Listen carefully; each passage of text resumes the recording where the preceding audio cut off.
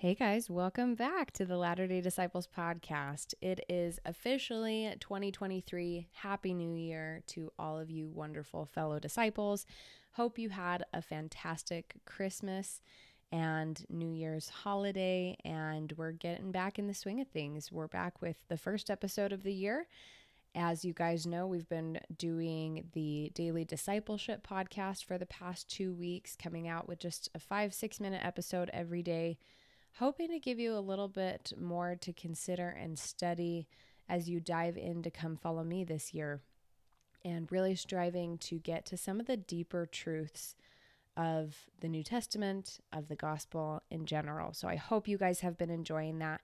If you haven't already, be sure to join our Facebook page. We have wonderful discussion posts every day virtually, and so many insightful and wonderful disciples like you who have amazing observations about the gospel. It's really been uplifting for me to chat with all of you, to learn from you, and I highly recommend it to anyone who's interested. It's called the Latter-day Disciples Podcast Discussion Group. You can search that on Facebook, and you are all welcome to join. Well, for today, I wanted to do just a solo episode. Last year, it really struck me how the first episode of the year, the first episode of the podcast ever, came to me by pure inspiration. And I knew immediately the first thing that I wanted to talk about on the podcast. And I believe that this episode topic is equally inspired. And it was really cool for me to look back over the last year and see how much truth the Lord actually taught me relating to that first episode. And I hope that that will be the same for this episode as well. I want to talk about, in relation to the new year and setting resolutions, setting goals, setting intentions for the coming year, which I think is a good practice. How can we apply that to our spiritual growth and our spiritual preparation? And what's the most impactful way that we could possibly do that? And I was pondering that, and really the thing that stood out the most to me is this idea of resolving to become Zion ourselves. And that will ultimately be the true test of who will be prepared for the second coming and who won't be, is being able to transition into this state of being pure in heart and all of the associated characteristics with that. Zion is a place. It will be a place, but it's also a people. And us individually, each of us individually, will need to become the kind of people who can dwell in that place. It's not going to be an automatic thing. This is something that I think perhaps we don't truly understand, is we think that we're just going to hitch a ride over to good old Jackson County, Missouri, and we're going to build a city and it's going to be safe and it's going to be awesome. But the fact of the matter is that city is going to be immaculate in every way. It will be a perfect place, a place where the Lord can dwell. And if that's to be true, then it has to be built by people of a similar spiritual stature to that. I really love to study Isaiah, as you guys know, and on his spiritual ladder of ascension, there are two categories that I really want to highlight today that illustrate this transition to what I mean when I talk about us individually becoming Zion. And that is the Jacob Israel category, which is third from the bottom, so the third rung up the ladder. And then the rung above that, which is the Zion Jerusalem category. And if you go and study Isaiah, you'll always find those names that come in pairs. And as you study each of those categories, it will be painted in your mind the characteristics associated with those people. So I want to just talk about that a little bit today. So first off, let's talk about Jacob Israel. I want to start with this because I feel like this is where we tend to sit. I know I tend to sit in this space much more than I would like to. And there's a little bit of a confusion because we see the word Israel and we're like, oh, let God prevail. That's the church. Maybe that's true. And maybe we don't want that to be true. So this category, what you'll find is these are believers. These are people who know that there is a God. However, they tend to be quite ambivalent about actually choosing the right. They tend to be spiritually blind because of that, because of poor choices. There is not yet a remission of sins at this level. And because of that, because mercy doesn't have her say yet, there is justice at this level, and the justice of God and the judgment of God that pertains to many of the plagues and the maladies and the nasty, nasty things of the last days. This category would be subject to that, despite the fact that they are believers. I would say that even having entered into the waters of baptism doesn't guarantee that you are out of this category yet. Because again, it's not just about outward performances, it's about an inward shift, an inward transformation about who we are. These people have an external testimony and they have spiritual promptings, but their response to those things could be more defined as a rote repetition or a going through the motions, again, instead of letting it change you. They will have to pay the debt for their sins before being resurrected. So even after this life, after, in a post-mortal state, they will not have qualified to have the Lord pay the debt for their sins. They will still have to suffer the punishment for those before receiving resurrection, essentially.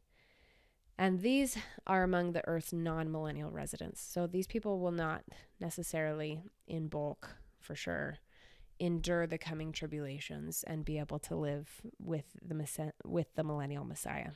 So again, this is a challenging place to be. There's a lot of idolatry here. There's a lot of just kind of sitting on the fence between being in the world and being of God.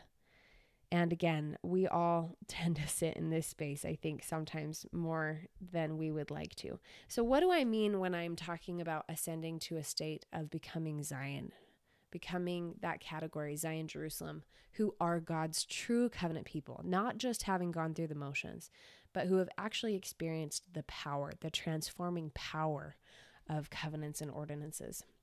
Well, these are those, we're going to talk about this more in detail, but to give you kind of a high level overview, these are known as just men and just women.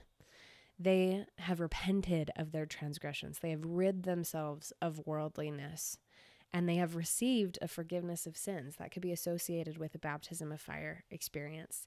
They don't have a desire to do evil anymore, similar to Mosiah's people, or King Benjamin's people in the book of Mosiah, rather. They just want to do good. They have been justified. They are in a salvation, a saved state, not yet an exalted state, though.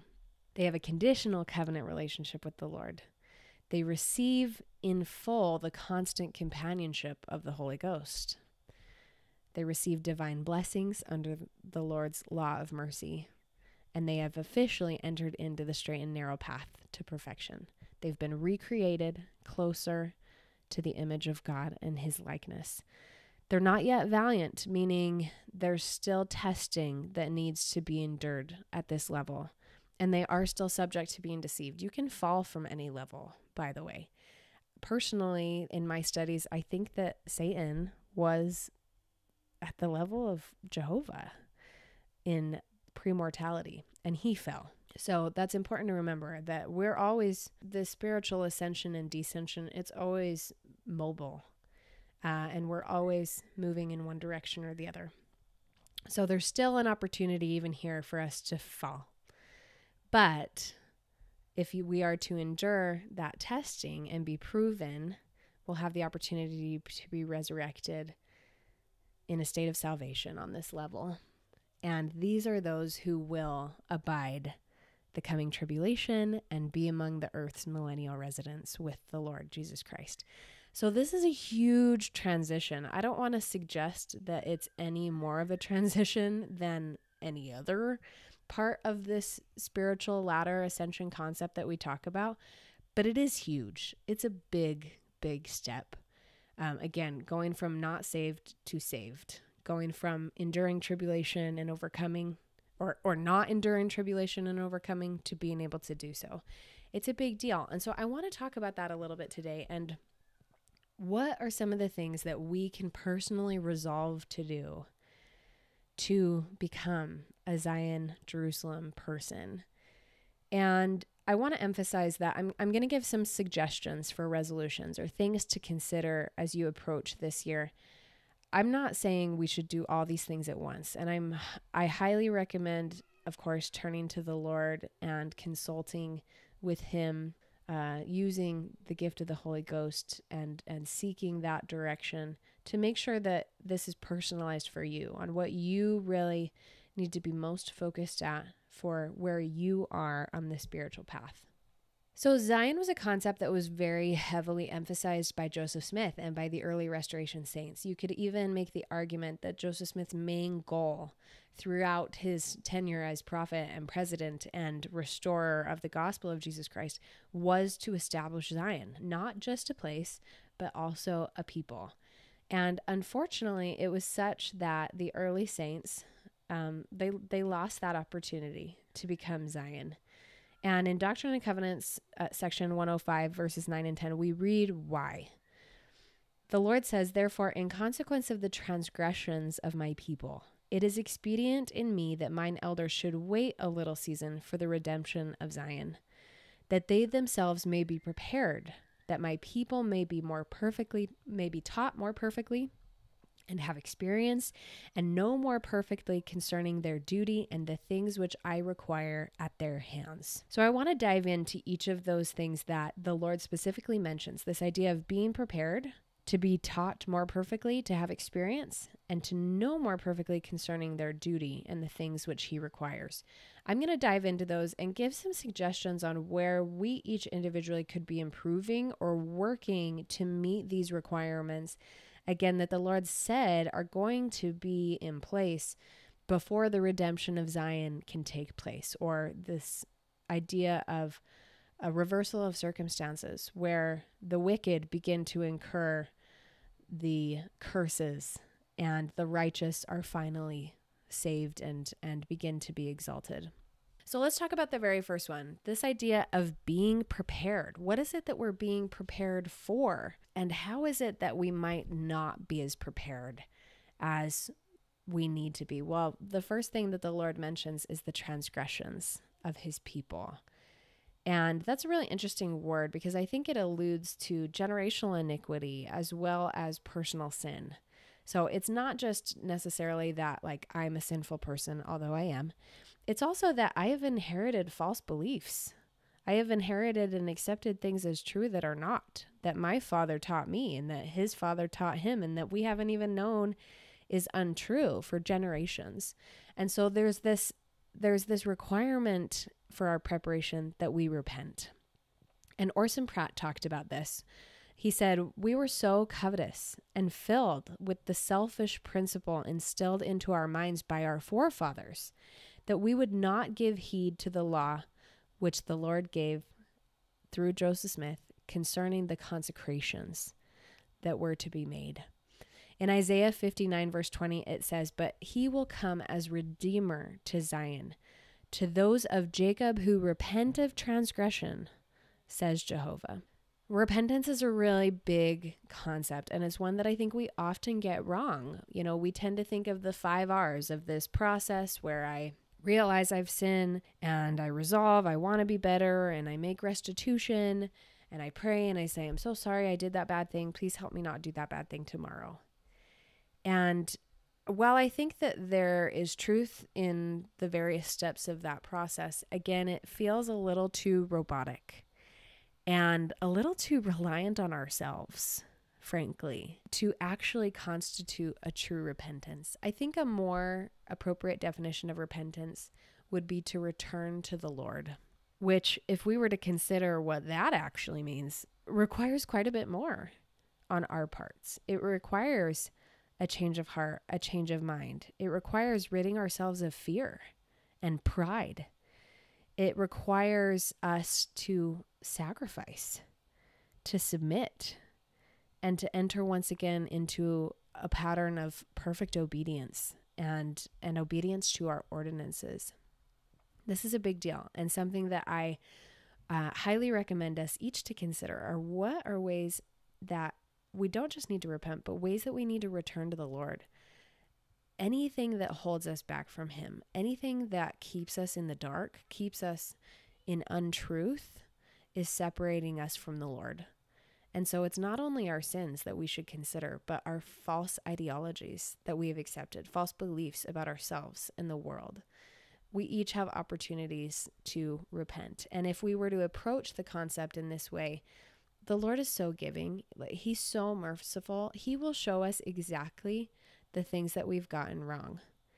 And I'll be honest, it can be pretty jarring at times, and it can cause a little cognitive dissonance, especially for those of us who've grown up in the church and who've thought that we had it all figured out.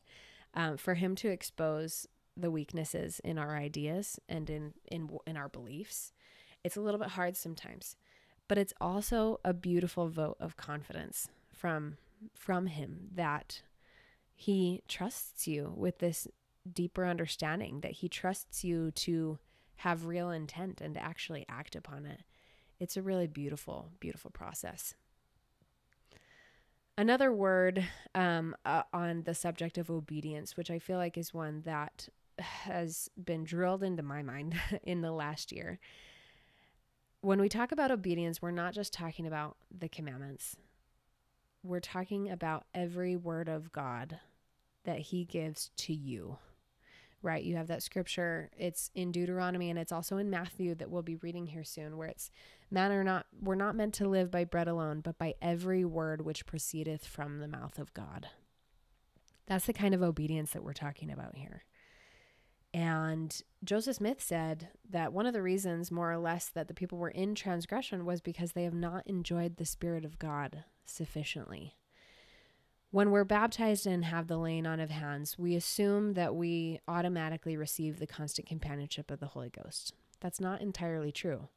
We are given an increased portion of the light of Christ, of access to the Holy Ghost, than what we are all of us, born with. But then it requires our acting to actually receive the gift of the Holy Ghost. How do we do that?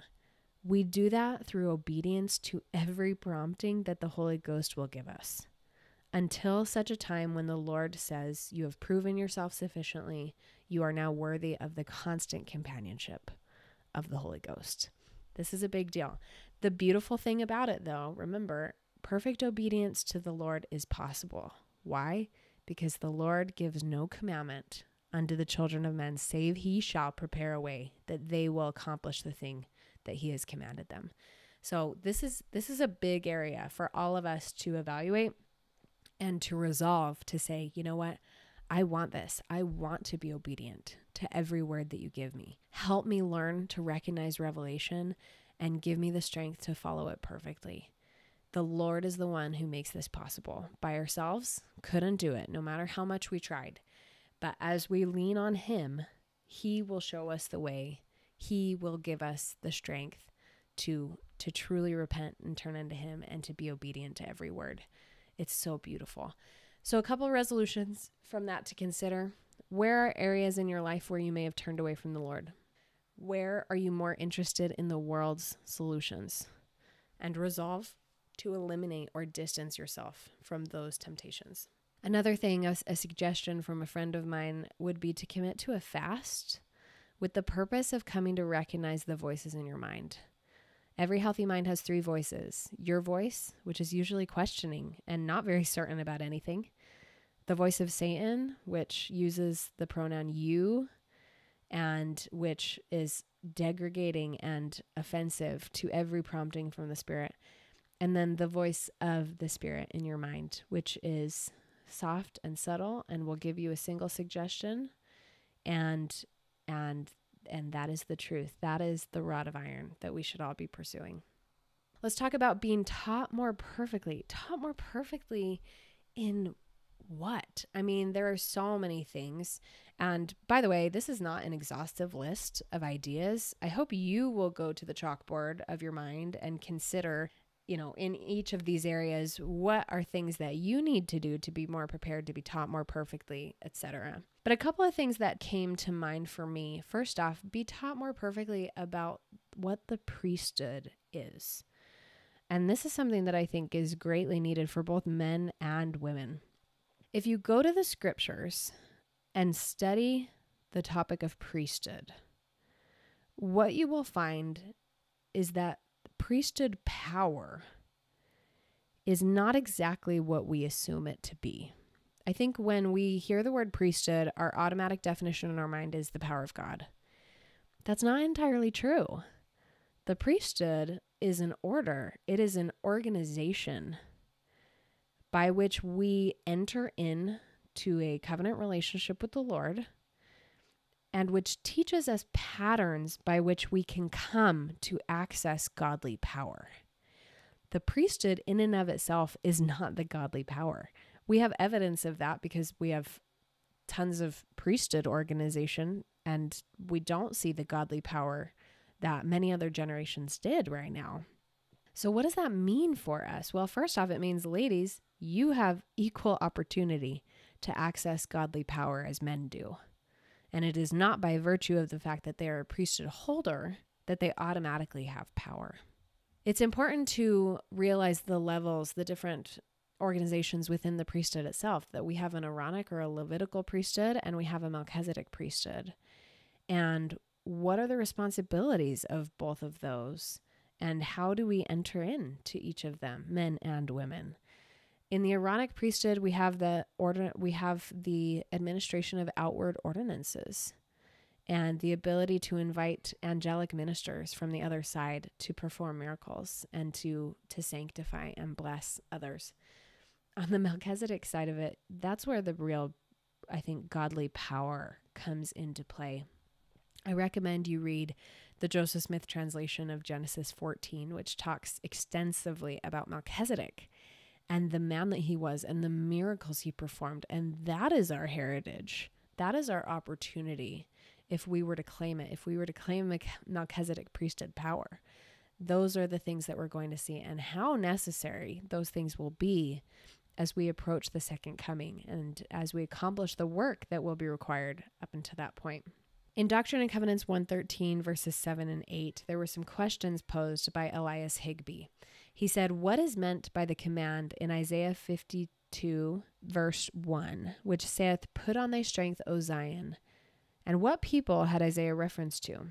The answer that came said he had reference to those whom God should call in the last days, who should hold the power of priesthood to bring again Zion and the redemption of Israel. And to put on her strength is to put on the authority of priesthood, which she, Zion, has a right to by lineage, also to return to that power which she had lost. So a possible resolution for you here is to study the priesthood in the scriptures with brand new eyes. Look for the personal requirements to access the power that is made available by entering into the priesthood order that is available to both men and women. Doctrine and Covenants 84 is an excellent place to start. When you go to the scriptures, read them and take them at face value. Don't have any expectations. Don't write in what you think you know. Read them for exactly what they're saying, and it will blow your mind. Another thing that I think we need to be taught more perfectly about is signs that we need to be aware of and the actual events leading up to and pertaining to the second coming. This is an area that I think we tend to gloss over. We kind of know a few signs and we see them, and so we're like, oh yeah, it's happening. It'll happen any day. But there are other signs that are going to be coming that we need to be aware of if we are going to be successful in navigating spiritually the trials and tribulations that lie ahead. I think one of the greatest ones, which we'll be sure to talk about more in future podcast episodes, is the Lord's servant, the end time servant who will be coming, and an Exodus sort of scenario that we will likely be experiencing.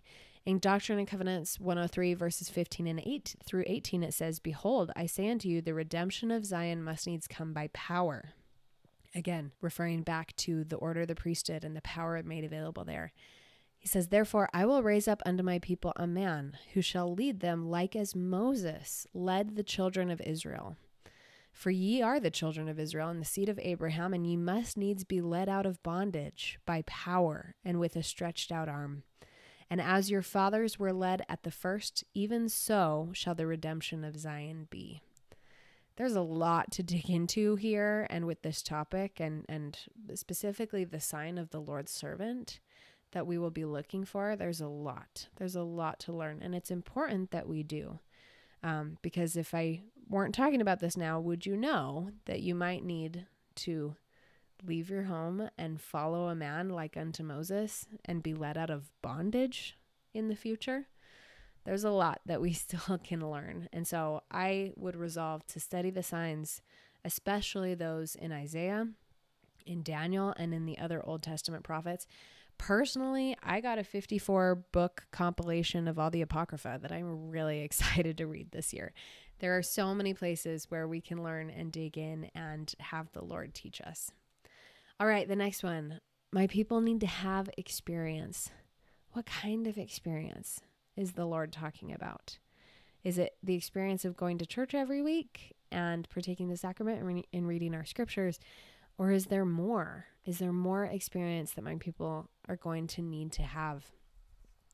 I want to talk a little bit about refining and purifying. In Malachi 3, verses 2 through 3, it says, "But who may abide the day of his coming, and who shall stand when he appeareth? For he is like a refiner's fire and like fuller's soap, and he shall sit as a refiner and purifier of silver. And he shall purify the sons of Levi, and purge them as gold and silver, that they may offer unto the Lord an offering in righteousness." In Doctrine and Covenants 105, verse 5, it says, "And my people must needs be chastened until they learn obedience, if it must needs be by the things which they suffer." So we talked a little bit earlier about our transgression and obedience, and how this scripture is saying that, generally speaking, as a people, we're off track. And in order to get back on track, there must needs be chastening. There may be suffering. There's going to be this refining process that we can choose to enter in individually on our own beforehand. We can choose to let the Lord purify us and sanctify us and change us. We can choose that fierce and perfect obedience now. But if we don't, it's going to come either way. In Micah 4:10, it says, "Be in pain and labor to bring forth, O daughter of Zion, like a woman in travail. For now thou shalt go forth out of the city, and thou shalt dwell in the field, and thou shalt go even to Babylon. There shalt thou be delivered. There the Lord shall redeem thee from the hand of thine enemies." It's really interesting that in bringing forth Zion, oftentimes the Lord likens it to being in labor and having a child. And while we have many modern medical advances that make childbirth much more tolerable, I think we all know that that is a very painful process. That is suffering to the edge of your own life to bring forth another life. And that's the process that might be required unless we turn back and, as we've been talking about this whole time, choose to become Zion ourselves now. It's the difference between being humbled by the Lord and choosing to be humbled. Both can be challenging. Both can be excruciating. But at least in the choosing, you've used your agency. You have entered in. You have been at least mentally prepared and accepting and saying, okay, I'm going to allow this to happen. And having that perspective, I think, makes a world of difference, as opposed to being put in a situation where, okay, now I'm forced. I have to rely on the Lord because I literally have nothing left. I have no other choice. So really important to consider, how can we resolve to prepare to withstand suffering and sanctification? Can we resolve to enter into a process of sanctification ourselves now? How do we overcome the fear of that and allow the Lord to do whatever it takes? Why would we want to? What are the blessings of the refiner's fire? These are all wonderful topics to study and consider this year. I saw a funny reel. I'm not a big Instagram person, but I was on Instagram and I saw a reel, and it was a guy on the phone, and it was just a hold line. And it was like me calling God to make sure I signed up for the success and happiness package and not for the trials and tribulations package for 2023. And I giggle because that's so real. But at the same time, there's some merit to, again, maybe signing up for that trials and tribulations package now, while you have the chance and while you can use your agency with the Lord to enter into that state instead of having to be forced to enter into labor later. This is coming. This is inevitable. The church is not going to have smooth sailing as a body in the days ahead, but we can choose as individuals now to do the spiritual work so that when the time of that comes, we've already had the sanctification. We're already firmly in Zion's camp. Okay, the last one. His people need to know more perfectly their duty and the things required of them. In Doctrine and Covenants 64, verse 34, it says, "Behold, the Lord requireth the heart and a willing mind, and the willing and obedient shall eat the good of the land of Zion in the last days." A heart and a willing mind. Our duty, the things required of us, it's our whole selves. It's our souls. It's everything that we are. And we can resolve now to lose ourselves in the cause of Christ, to love God over ourselves, over the world, over all other relationships, over everything else.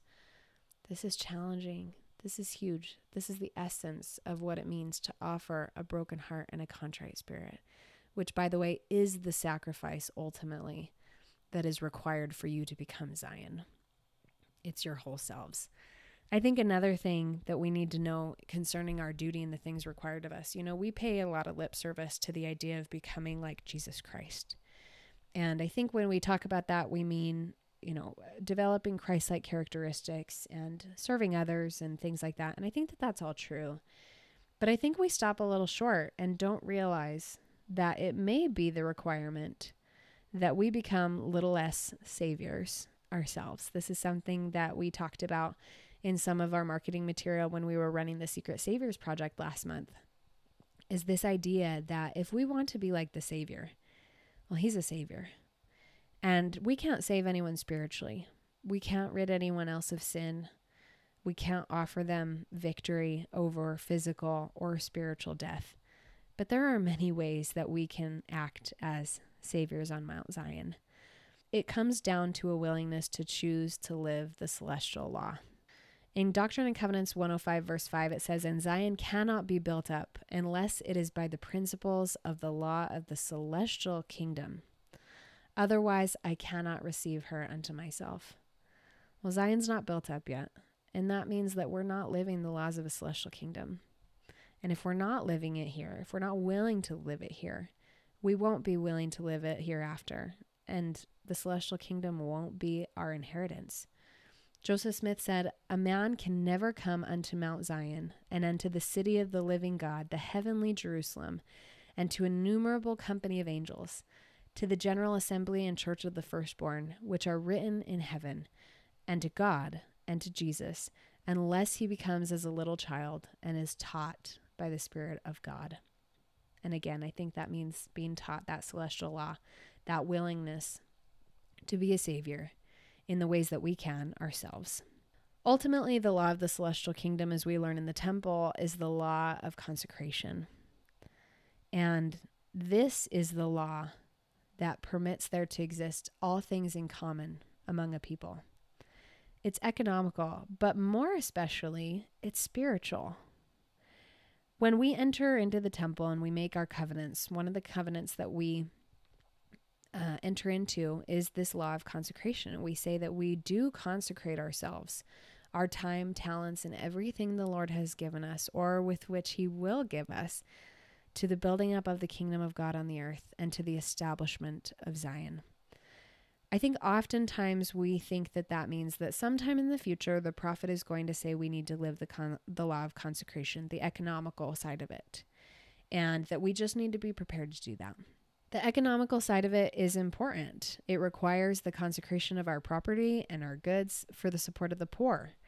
It has to be entered into willingly, and the goods that are dispersed according to needs and wants have deeds of ownership attached to them.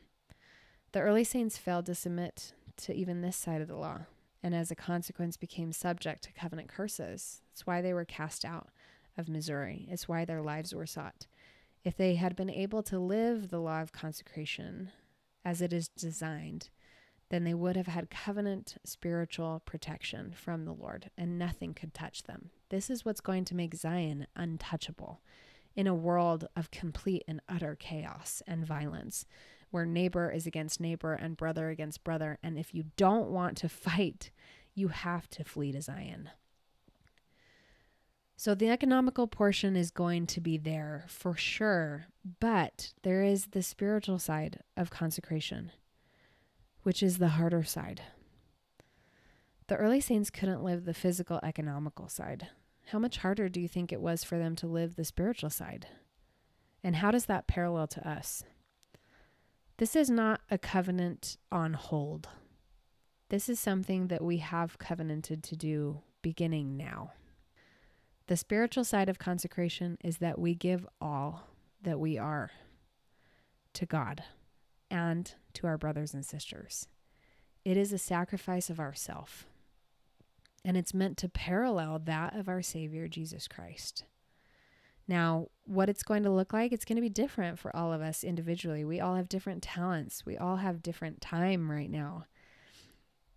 But ultimately, it will reflect in caring for and protecting and teaching and loving so many in our stewardship, even to answer God for the consequences of their errors. Joseph Smith said, "How are they to become saviors on Mount Zion? By building their temples, erecting their baptismal fonts, and going forth and receiving all the ordinances, baptisms, confirmations, washings, anointings, ordinations, and sealing powers upon their heads in behalf of all their progenitors who are dead, and redeem them that they may come forth in the first resurrection and be exalted to thrones of glory with them. And herein is the chain that binds the hearts of the fathers to the children and the children of the fathers, which fulfills the mission of Elijah." And we can read this two different ways. We can say we go to the temple and we do temple work, and we do baptisms for the dead, and we do ordinations and ordinances, and we make covenants on behalf of the dead. And when it comes to the outward ordinances, that's fairly consistent. Those things are all required. And obviously the dead are absent from their bodies right now and cannot receive the outward ordinances. But what of the inward ordinances? What of our baptisms of fire in the Holy Ghost and calling and election and second comforter experiences that are a requisite for exaltation? Do our dead automatically get those? I don't think so. When Joseph F. Smith had his vision of the dead in the interim between Christ's crucifixion and his resurrection, he noted that Christ did not go to those who were in spirit prison, or those who were in spirit bondage, you might say, those who had not received all of their ordinances in mortality, outward and inward. Instead, he sent messengers who taught them. But could they receive those inward ordinances themselves while in that state? I'm not convinced. The other way to read this quote is that as we spiritually progress as individuals, we rid ourselves of the blood and sins of our generation and the previous ones through that repentance process. We enact saving power upon our dead who may not have had the same opportunity to pursue such a path.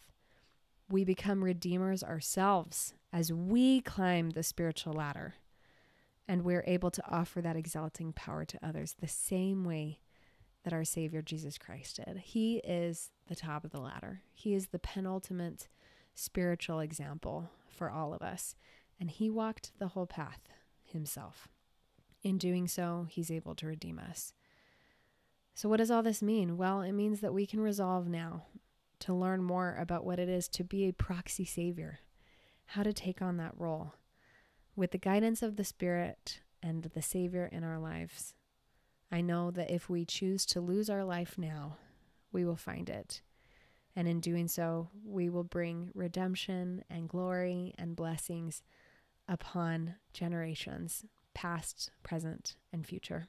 I hope that this has been insightful for you, especially as you consider the opportunity that another year of mortality brings and how you want to be shaped by the Lord this year. I testify that becoming Zion is a prerequisite for those who wish to endure the things that lie ahead in preparation for the Lord's return, and that for his people to be able to be ready to receive him. This is what we have to become. I love the quote. It says, "The length of time required to accomplish all things pertaining to Zion is strictly up to us and how we live, for creating Zion commences in the heart of each person." I am so excited for this year. I'm excited about the opportunity we all have to become transformed by him. And it is my prayer and my hope that we each will use this opportunity for our spiritual ascension on behalf of ourselves and also our loved ones, that we can be prepared for whatever may come our way in the near future. I love you guys. Have a fantastic week.